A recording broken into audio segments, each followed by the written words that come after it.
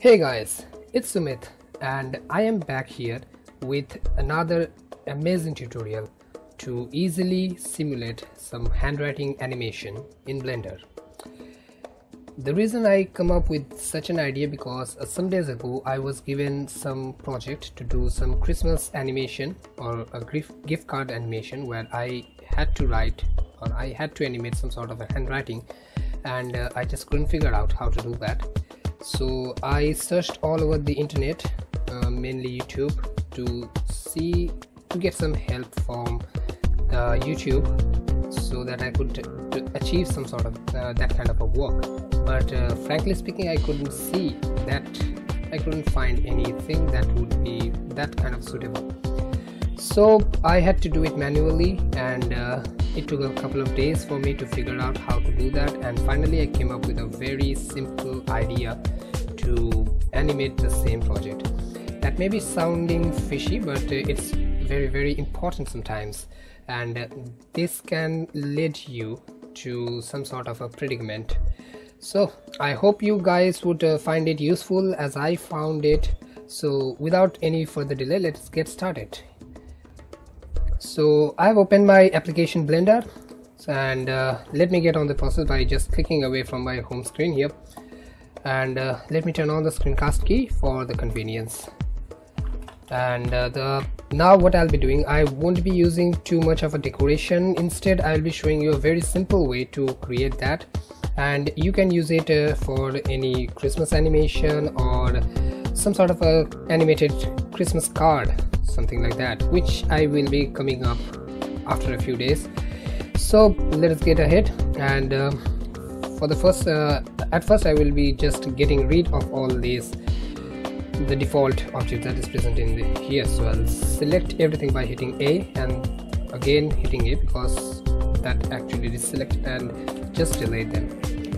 Now we will be selecting top orthographic views for the animation to do. So hitting on numpad 5 and then numpad 7 would give me the front orthographic view. Now here I will be adding the text. So shift A, going to the text and going to edit mode. Let me delete them and just give it a random text like Blender, the software I'm using. And once you have input your text and just gone to the object mode, you will find that there is a text option which has come up. This will give you all sorts of options regarding this text. So let me change the font at first. For this is a font section, so I'll be taking it with just a regular, and clicking on this little folder will automatically drive me to my system folder, mainly the drive C that I'm actually using on, and clicking on Windows and then clicking to the fonts. Here it is. You can select, there are lots of fonts as you can see, and let me select this one for the quick tutorial because this enables some sort of a running text. Now as you can see that the text font has been changed. Now I won't be using this text for the animation. Instead I will actually create a mesh and just reduce it to a single vertex and run the vertices, extrude the single vertex and run them along the path that I think this will be the path. I will take this as a path and run them until I get the entire flow of vertex along with the text here. So let me just put my cursor to about here. So that's where I want my text flow to be starting. So just hit shift A to create a mesh plane, and then go to go to wireframe mode by hitting Z, and here I will be editing the text. So Alt M to merge all the vertices at the center, so that will leave only one vertex of that plane that I have created. And then I will disable the axis option so that I can extrude it, and holding on Control, if I'm left clicking to some place like this, it will automatically extrude the vertex in that area. So I'll just run along with the path and just give it a rough text or rough edge flow of these vertices. So by the time I will be doing this, it will take some time, so let me put this on a time lapse for your convenience.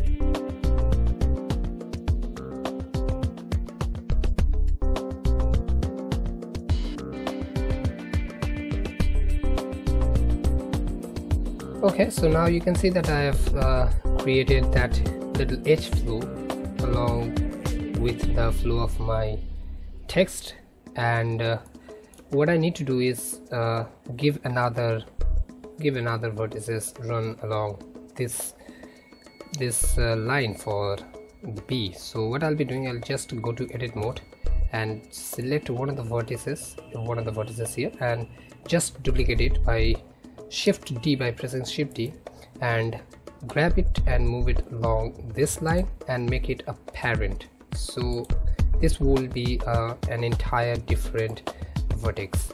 So again, going to the edit mode, I will just run along the path here, somewhere like this, and you can see that there is a huge gap, so I'll just make it fixed. Having this done, you can see that my mesh or the vertices has been created along with the edge flow of the text. So having done this, I don't need my text anymore, so I'll just hit delete to delete the text, and here we are with our running of the vertices. Now you can see that it's a little rough, so to smooth the vertices out, what I'll be doing is to add a subsurf modifier to it so that it gives us more smooth flow, just like our handwriting does, and select smooth shading for it.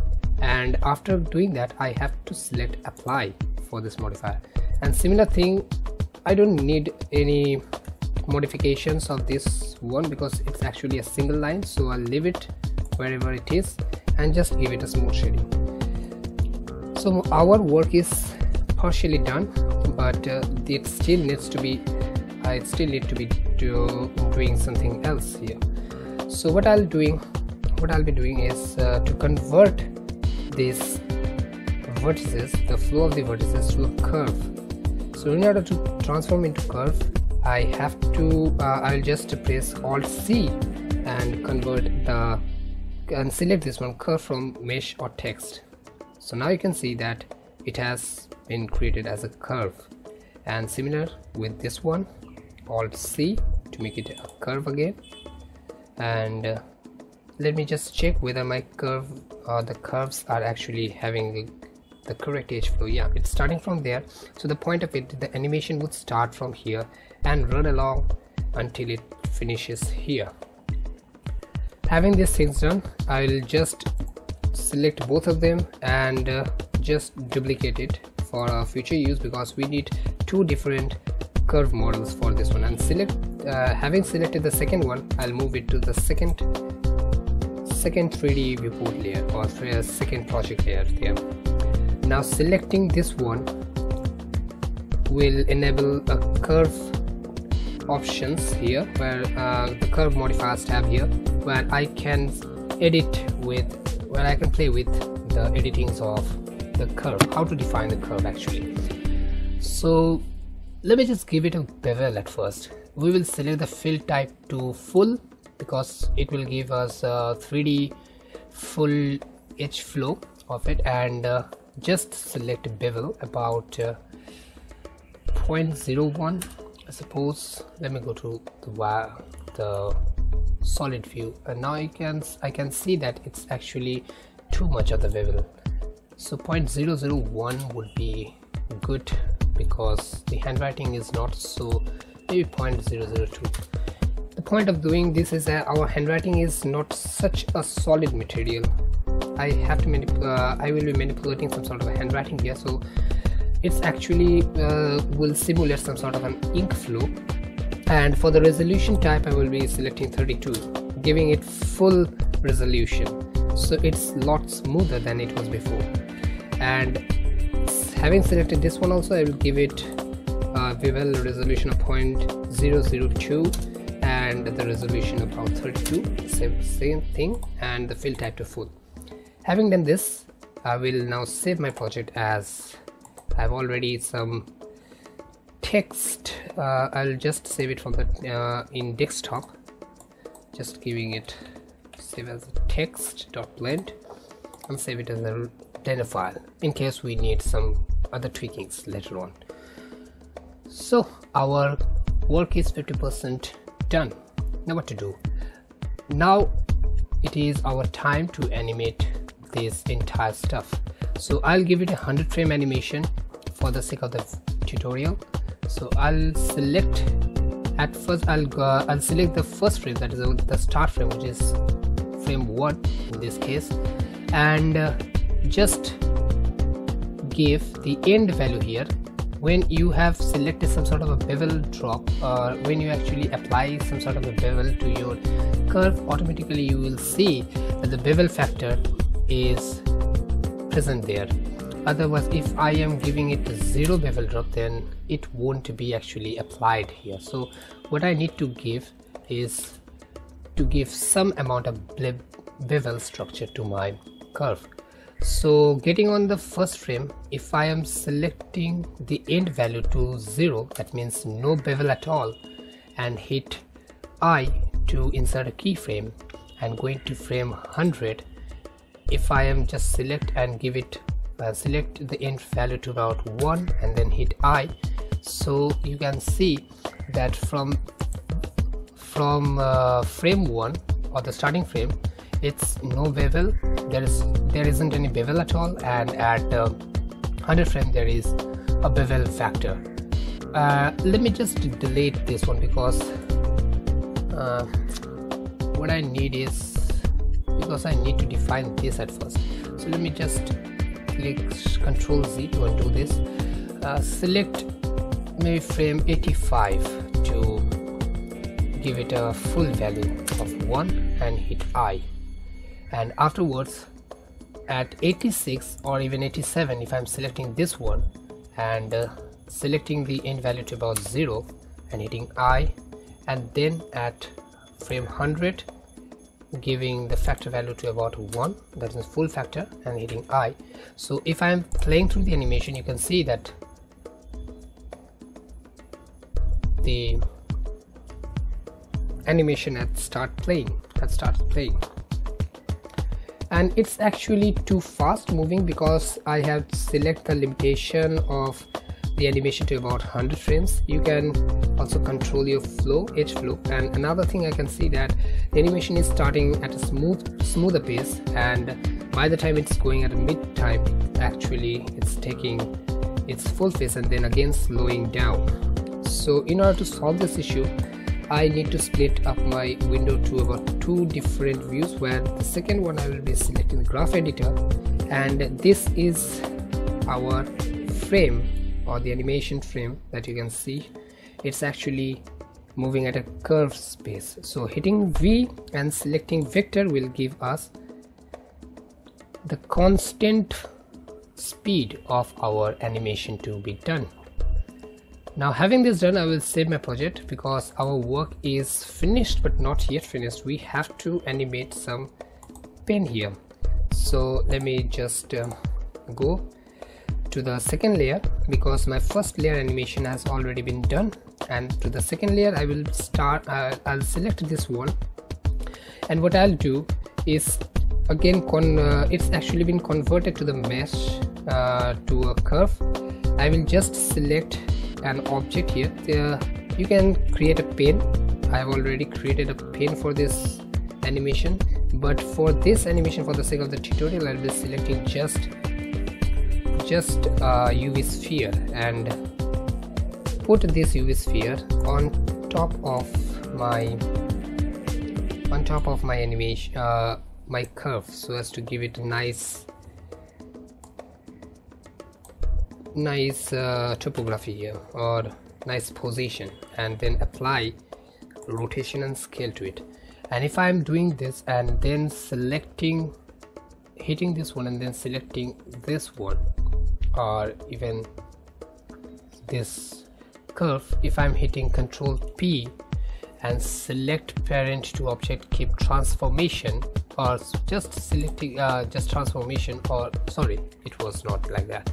And if I'm selecting at first select this one and then select my curve, and if I'm selecting Control P, then if I am selecting curve follow path, then automatically my UV sphere will follow the path along the curve here, which is good. Now one thing is to be notified that whenever we actually enable this feature of following the path, we don't have too much of the freedom doing anything other path animation or inserting a keyframe here, because it's actually a locked one. And the another thing that I had to do is join this thing with this one in such a thing that after writing, after going through this edge flow or the curve, my sphere would come back here and then create this one, and this would be very fast indeed. So what I'll be doing, just take this one and go to the edit mode, select the last vertex, select the last point of the curve or the vertex here, and maybe extrude it down here, just something like that.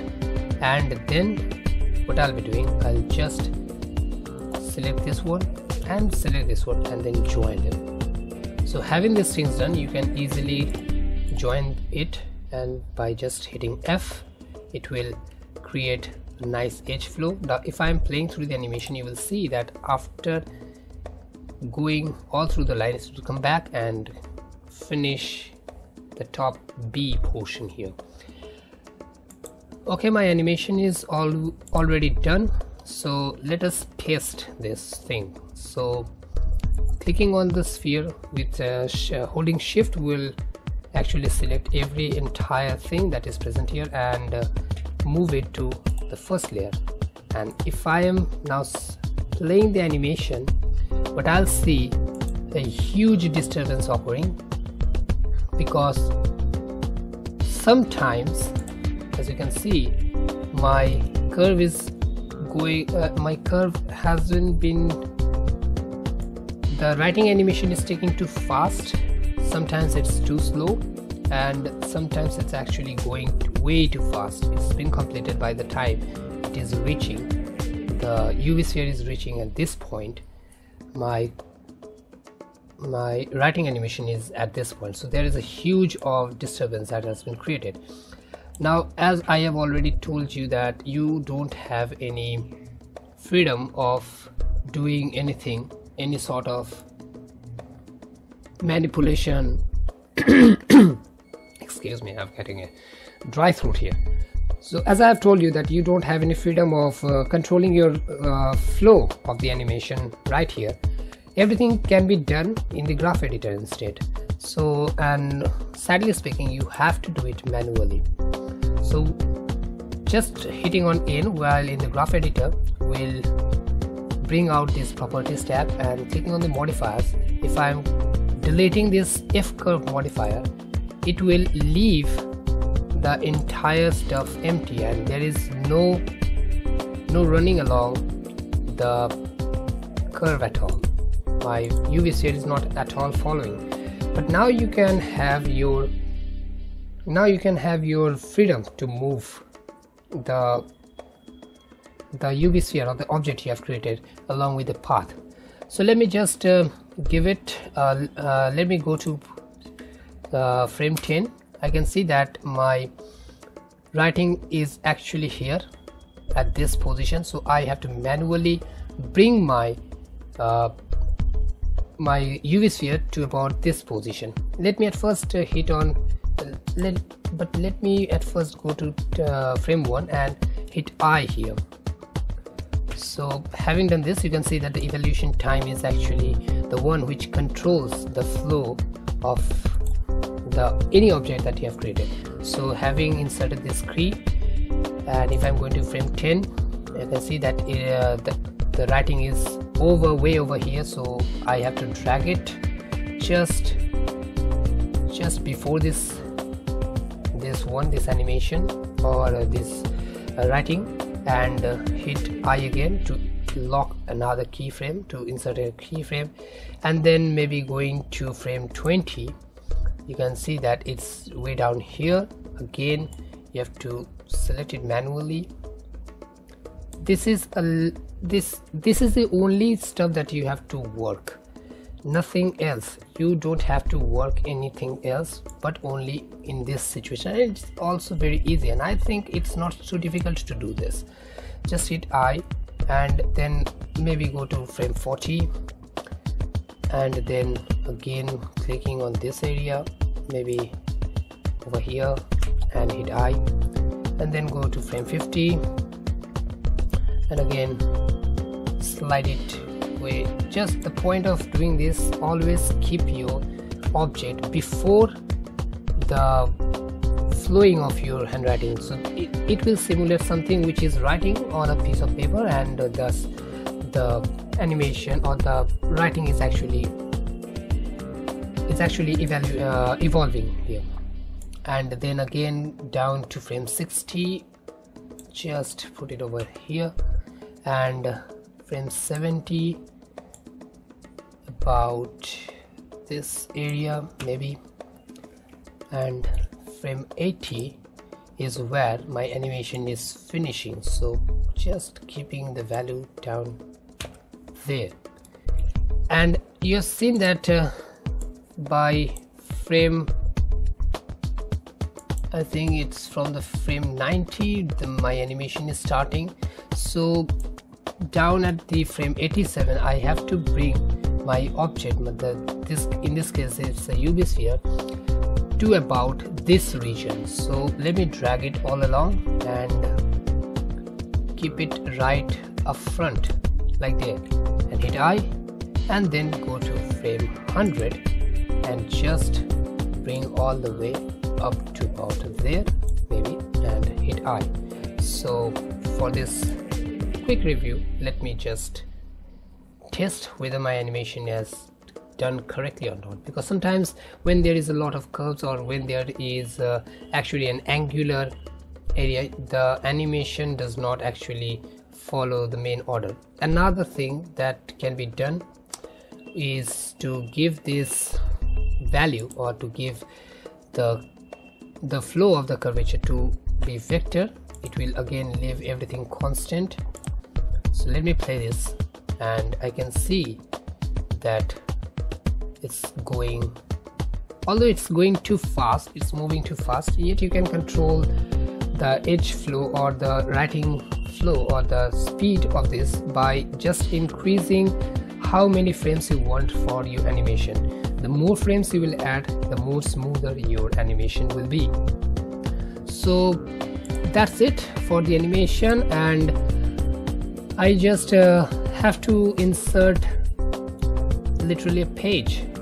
So bring it over here and let me scale it. Let me see whether my plane is actually attached. I will simulate this plane as a paper, and this one as the text as the animation or the writings, and slightly bring my page down a little bit, maybe someplace like this, so as to give my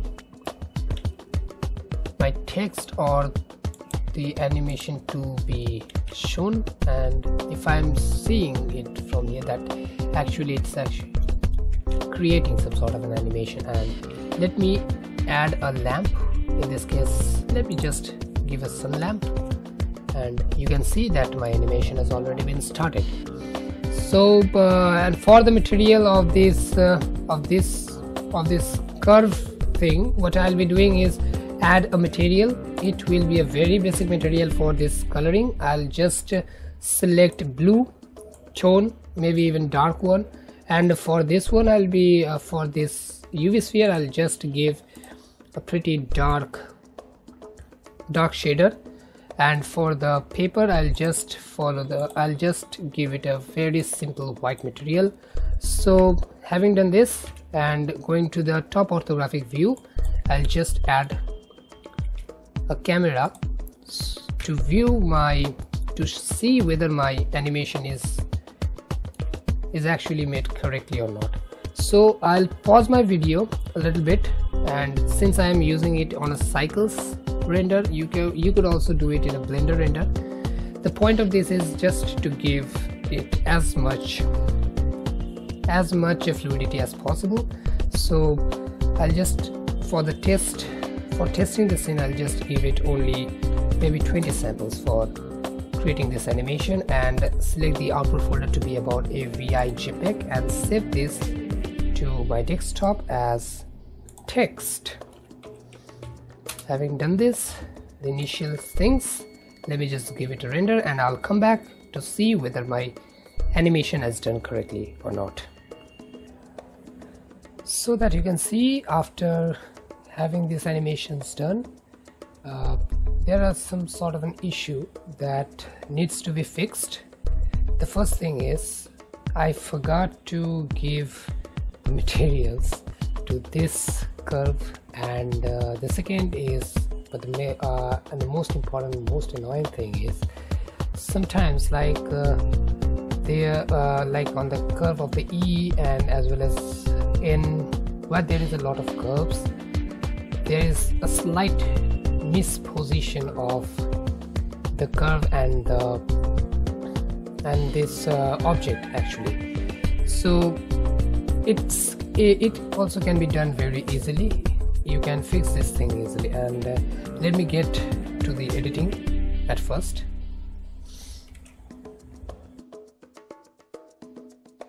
So going through the things, the first thing, let me select this one, and you can see that it's actually not getting any material. Or the second one, let me select, where are you? I don't think that's the main. Let me hide this thing at first, and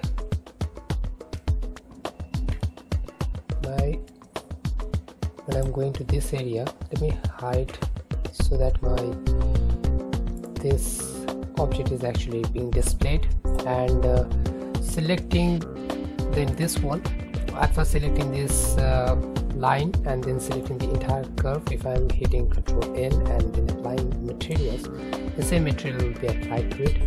And let me unhide the curve where it was actually the thing,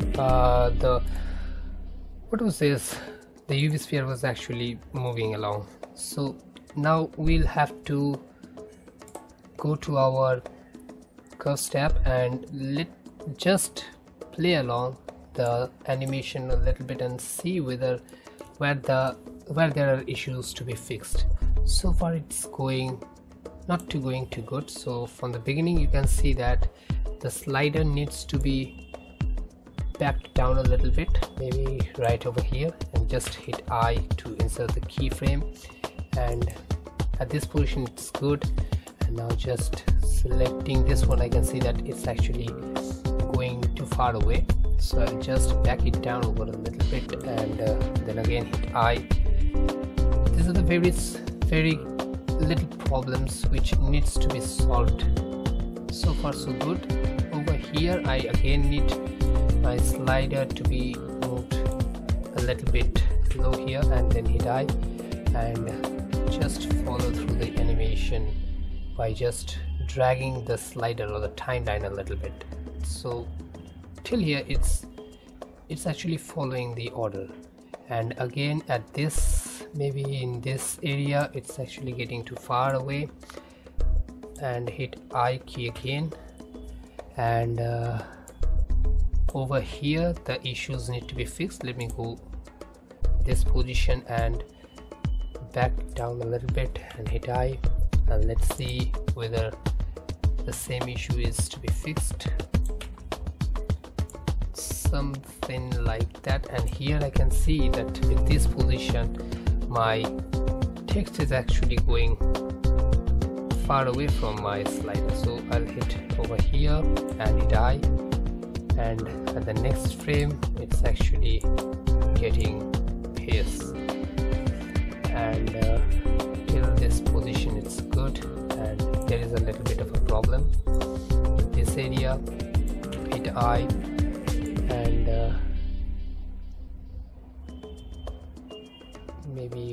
maybe in this area a little bit. Hit I again,